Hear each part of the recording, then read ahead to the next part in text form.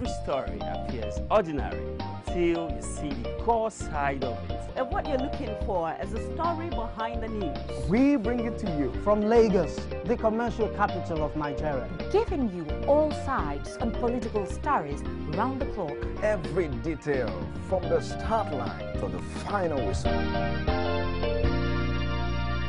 CoreTV News, expanding your view.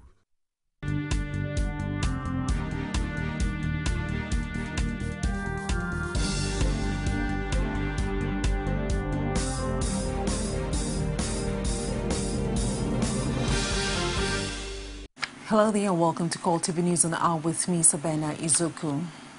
One of the leading governorship aspirants of the People's Democratic Party in Rivers State, Tonye Prince-Will, has now opted for the Labour Party. He has also been offered the party's governorship ticket. Prince-Will said in a statement made available to newsmen that he chose Labour Party instead of quitting politics. The former PDP member explained that he feels at home with social democratic ideology and the detailed manifesto of Labour Party because of the policies are not different from his position. He also urged aggrieved politicians from the two leading parties in Rivers State to consider teaming up with Labour Party. Former Minister of State for Niger Delta, Darius Ishaku, is the governorship candidate on the People's Democratic Party in Taraba State. This was after emerging victorious at the governorship primaries held on Thursday night at the PDP National Secretariat, Abuja. Former acting governor Gaba Umar and another aspirant, Musa John, had been prevailed to step down after the PDP leaders in the state drew the attention of the national leadership to an agreement signed in 2011 that Taraba South Senatorial District would reduce the governorship candidate in 2015. Taraba North and Central had reduced the state governors since 1999. After failing to agree on the governorship candidate, leaders of the People's Democratic Party in Bondo State have settled for Gambo Lawa after a meeting at the presidential villa in Abuja. The meeting, which attracted all the major players of the party in the state, was at the instance of President Goodluck Jonathan. Speaking after the meeting, one-time Minister of National Planning, Senator Sanusi Dagash, told State House correspondent that the decision to adopt consensus was based on the security challenges in the state. Fair when it comes to us resolving issues. So this meeting essentially was to resolve issues within the family. As you know, politics, everybody has its interests, there are various power groups. The locus of decision-making is here in the villa. And on behalf of our people in Borno, we came to consult the President, the Vice President, Board of Trustees, Chairman of the National Assembly, the National Party Chairman, Alhaji Ahmed Adam Mahazu, and we have just finished with the meeting. We have zeroed on Alhaji Gambo Lawan as the candidate for the PDP. Former chairman of the GDM, and also has had a long track record, which some of you know, and he will effectively be accepted as the consensus candidate for the PDP elections 2015. The Kwara State PDP governorship primaries, which was marred with violence and accusations of fraud, has been reconducted. The National Assembly, Simon Sule Ajibola clinched the party ticket ahead favourites Gbemi Saraki and Dele Begore. Correspondent Rashid was there and filed in this report.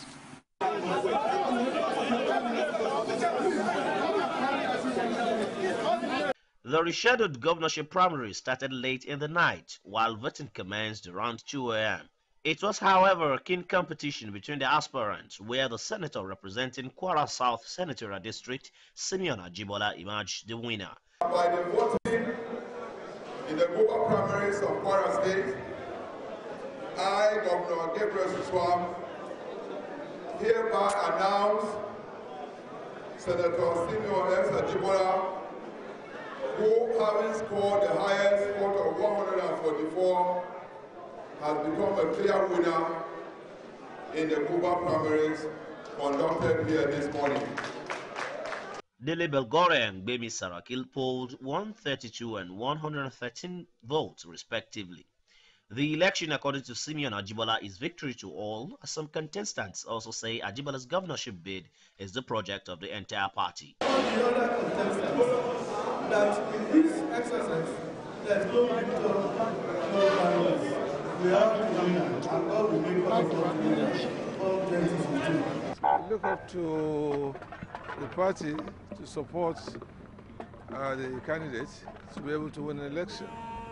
Because in this matter, when we don't have a ruling party in the state, funding a campaign would be the essential burden of the party. Owing to the boxing expertise exhibited by delegates in the botched Congress, Governor of Benue State Gabriel Suswan says the transparent process of the primaries is a signal that something good is coming from the PDP. You can see that it is highly transparent, and the person who scored the highest is being declared the winner. And so, for the Doubting Thomases, something good has come out of Kwara PDP. At least primaries have been conducted transparently. There is no person protesting here because every person have accepted the outcome. With the emergence of Senator Simon Ajibola as the flag bearer of the People's Democratic Party in Kwara State, the stage is now set and the die is now cast, as he will slug it out with Abdul Fattah Ahmed in the 2015 gubernatorial election. And how this is going to play out in the election, the game begins now. Rashid, CoreTV News, Ilorin. Former Minister of State for Defense Musini Obanikoro has gone to court to seek redress over his loss at the recent governorship primaries of the People's Democratic Party in Lagos. Obanikoro revealed through his Twitter handle that he has taken his case to the Federal High Court in Abuja after he did not receive a response to his appeal from the PDP National Secretariat. According to him, 48-hour timeline set out by the party in its electoral guideline has elapsed and had no choice but to challenge the outcome of the primaries in court. No date has been fixed for the hearing. Away from that, the Federal High Court has fixed January 19, 2015 for hearing in the suit filed by the People's Democratic Party seeking to unseat the Speaker of the House of Representatives, Aminu Tambuwal. The case was due for hearing on Friday, but respondents were not served the court processes on time.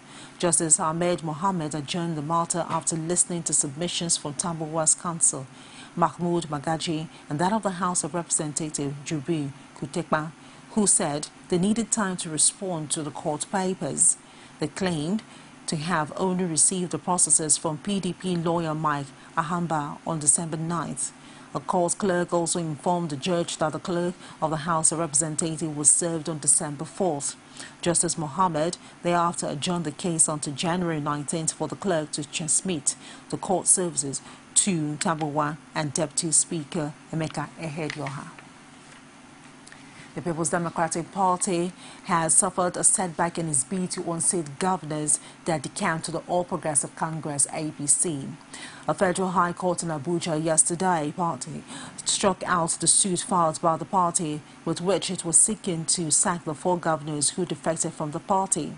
Justice Gabriel Kolawole, in a ruling that lasted about 2 hours, held that the suit's originating processes were not valid on the ground that they were wrongly issued and served on the defendants. The PDP had last December sued the 5 governors, including a former Adamawa State Governor Muritai Yanko and the Independent National Electoral Commission (INEC), asking the court to declare the defecting governor's seat vacant and for INEC to conduct elections for the replacement. Yanko's name was removed from the suit shortly after his impeachment.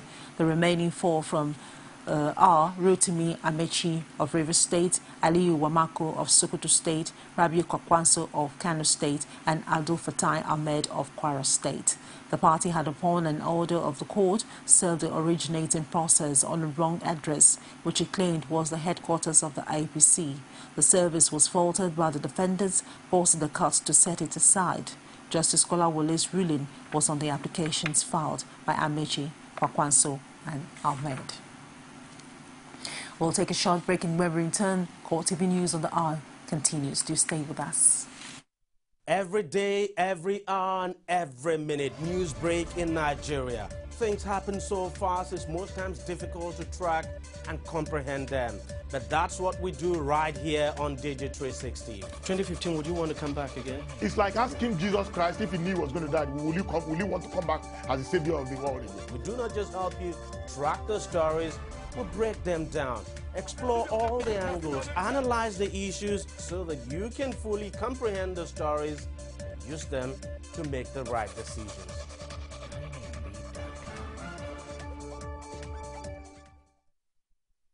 Welcome back to the news. For more new updates, you can reach us on the social media platform on facebook.com/CoreTV News, and on Twitter @CoreTV News NG, on our YouTube, youtube.com/CoreTV Liverspace and the news. The 2015 general elections is less than 2 months away, while the fervent remains high as all political parties have concluded their primaries and set for the poll.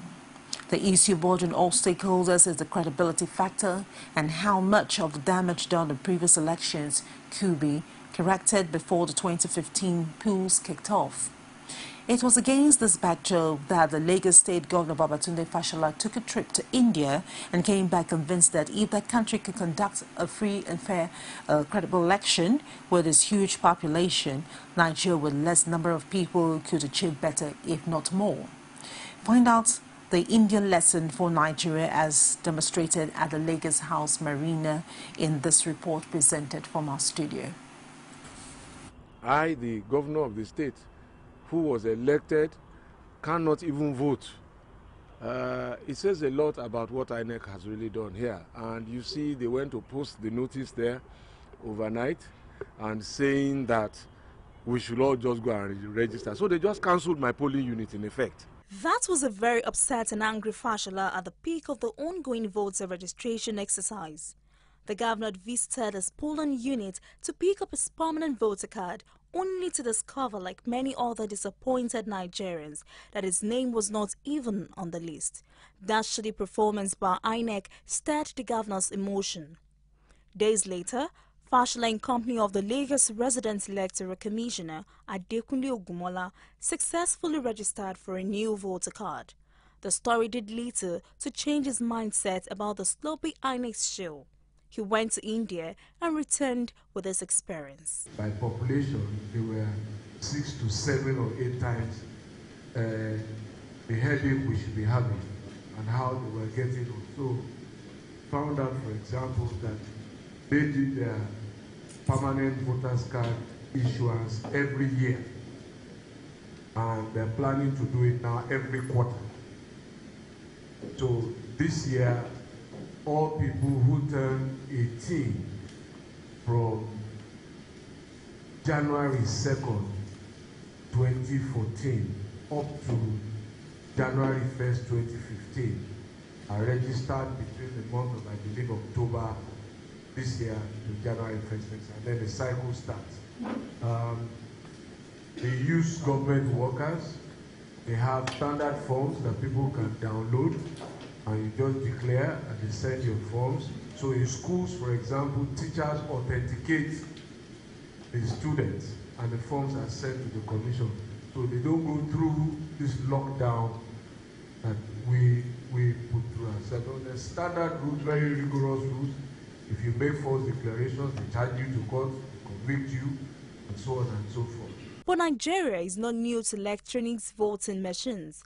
A previous experience did not work out and cost the country so much money with the machines yet unaccounted for. So, what is the big deal about these Indian manufactured products? It was in that process that they now showed me this machine. I found it quite interesting. Some of the things Kumar has not told you perhaps is the cost of the machine. Last I was told is about 18,000 rupees. Is that correct? 18,000 rupees. Could this Indian magic be the solution to Nigeria's electoral problems? It looks so simple. It looks simple, but when we come to use it, can we use it the way the manufacturers are using it? Somebody can just pick up the one of the cells, go into one room and start voting. Nothing to detect.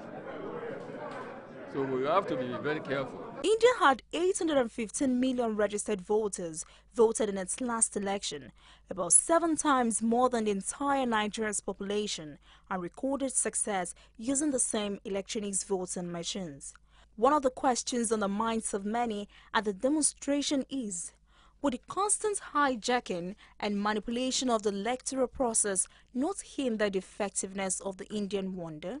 Once this machine is programmed, so it is programmed in our premises, so it is a hard code, so one-time programmable device, so you cannot hijack, or if you anybody hijacks also, you cannot encrypt or decrypt that the code, so or you cannot manipulate the software whatever already it is written in that voting machine. So it is, I can say, this is a highly secured and highly tamper-proof device. Even though the person who hijacks that, he cannot take out any of the data, or he cannot manipulate the data already, whatever the words are there, he cannot manipulate that. Well, this experience is the best teacher. It is only a trial of the machines at the 2015 general elections that will convince Nigerians and, more importantly, the electoral body to buy into the Indian magic box. Until then, the Fashala's recommendation may well be a one-man's dream, or could this be the APC's idea to curb electoral malpractices? Only a trial will convince all. How much time is really enough in any human endeavor? This question, according to some, is best answered by how much the individual involved manages his time.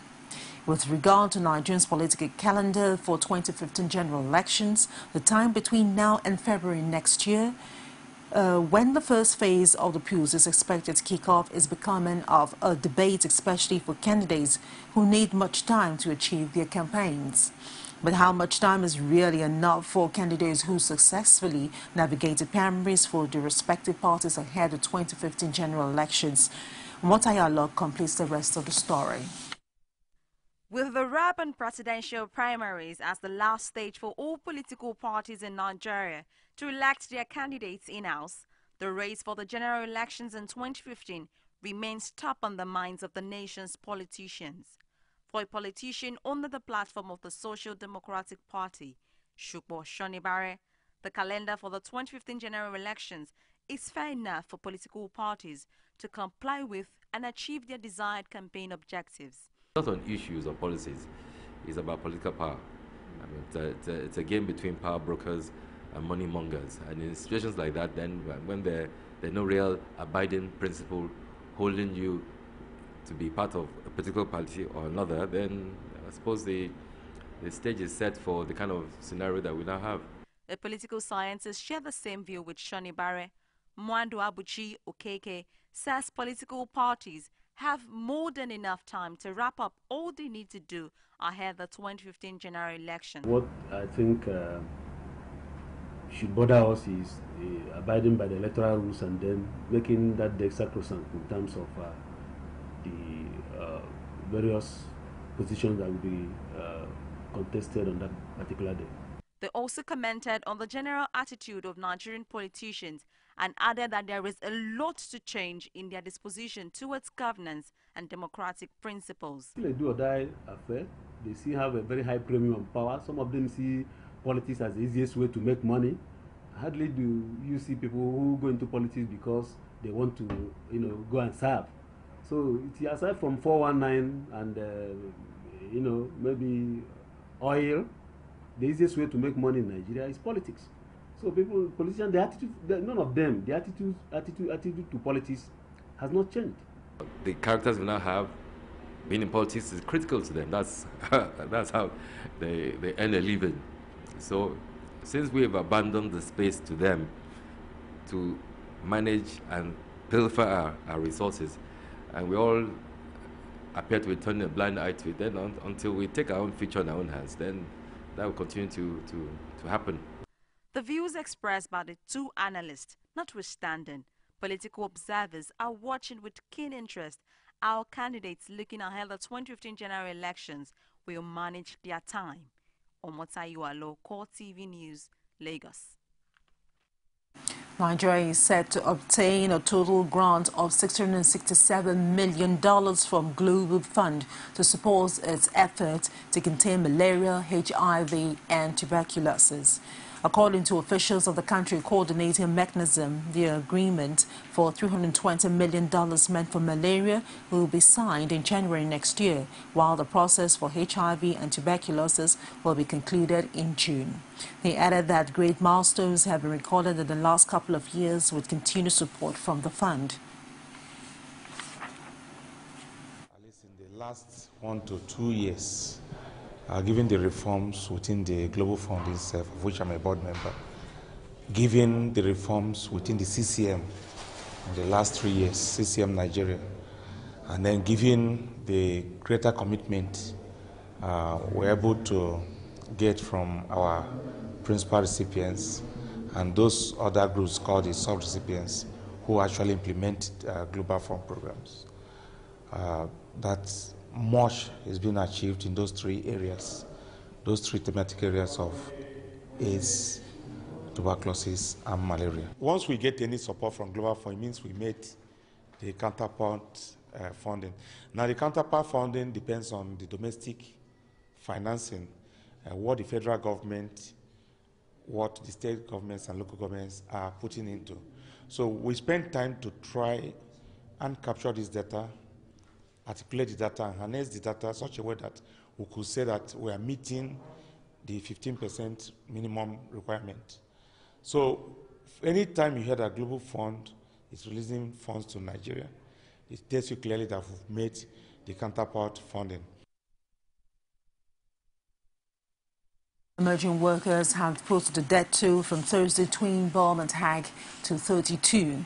The officials of the National Emergency Management Agency, NEMA, disclosed this at the end of a rescue operation in the aftermath of the bomb attack.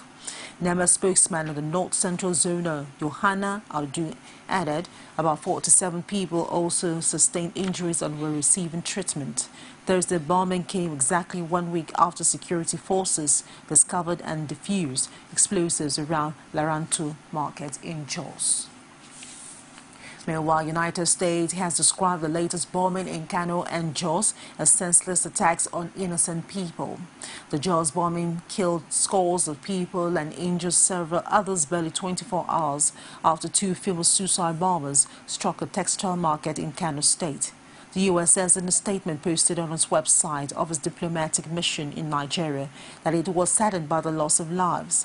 The Americans, whom the Nigerian authorities claim had not shown enough support for the war against insurgency, however, added that they remain committed to supporting Nigeria in a struggle to stop the Boko Haram and associated terrorist groups. And over to infrastructure, the federal government says the east-west road linking Warri in Delta State with Oron in Akwa Ibom State will be completed by the first quarter of 2015. Niger Delta Minister Stephen Oru says the project, initially scheduled for completion in December 2013, had to be shifted to 2015 because of inadequate funding. Oru made the comment while briefing journalists on the activities of the ministry at the National Press Center, Abuja, on Friday. He said the ministry had achieved 81.3% completion of 338-kilometer road. The minister disclosed that the Federal Executive Council added a 5th section to the road initially divided into 4 sections to cover Oron to Calabar. He said the additional sections expected to ease transportation from Oron to Calabar would be partly funded with a loan from the China Exim Bank. And that's it on the news on the hour. Do join us at the top of the hour for more news updates. I am Sabena Isoku, and thank you very much indeed for watching.